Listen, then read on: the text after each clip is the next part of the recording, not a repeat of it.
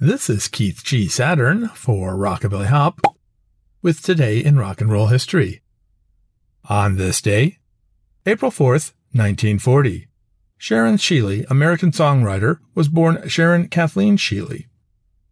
Her hits include Poor Little Fool, a U.S. #1 for Ricky Nelson in 1958, making her the youngest woman to write an American #1 hit, and the 1959 hit for Eddie Cochran, Somethin Else, as well as hits for Glen, Campbell, and Brenda Lee. Sheila became Cochran's girlfriend and survived the car crash that killed Cochran in 1960. She died on May 17, 2002, at age 62. For more rock and roll history, like, share, follow, and subscribe.